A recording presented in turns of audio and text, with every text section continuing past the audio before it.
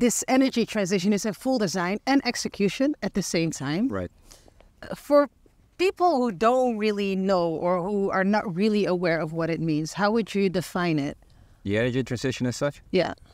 Well, the energy transition is basically going from anything that has hydrocarbons in it to going to net zero. Net zero means zero emission of CO2 and any type of COX emissions. And that's having said that, when you hear politicians, it's always like, that sounds like an easy journey. It is not. They make it look easy. Yeah, they make it look easy, but it's definitely not easy, and it's definitely not something that you can execute at command, because it has a major impact in everything we do, in everything we live through, in our workplace.